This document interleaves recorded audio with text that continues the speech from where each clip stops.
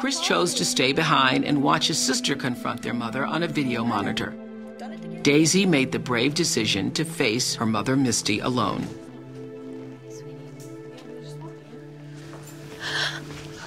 Where do I sit? Oh, you're in the middle. Right here.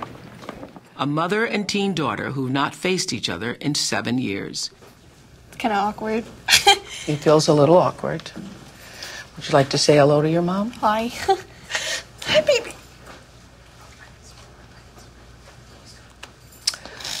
And let me introduce Jan, who has been counseling the whole family for the past year. The past year. So at the last minute, Chris just decided he didn't want to come in. And we had a talk with him, and he's just not ready. Okay? But Daisy is ready, and this is your moment. It's been 7 years since you saw your mom? Maybe a little more, but I'm just going to say 7. Okay. And what did it feel like just now to walk into the room? It hurt. Mm-hmm. Mm-hmm. What was it like for you to have her walk into the room? Overwhelming, confusing, happiness, sadness. So we're here because basically, actually, Daisy wanted to see you. And the reason why you wanted to see her, Daisy? Because I deserve an apology. You do. Because you have not been there for anything. You know who had to teach me how to do girl stuff? Dad. That's pretty sad, and it's embarrassing. It's really hard. Like, all my memories of you are terrible. Let's talk about what you felt when you realized that your mother was not going to be there for you. Well, I mean, what you did to me and to my family was terrible. I picked up where you left off. I had to mother my brother. I'm 8 years old.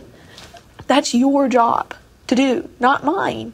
I shouldn't be sitting there nursing him, watching him, cooking him his food. No, you shouldn't have been. No, I shouldn't. And everything you did was wrong. Like, yeah, okay, I'll say we did have some good times, because there probably was. But, like, cheating on my dad, really? And I saw it. I saw it.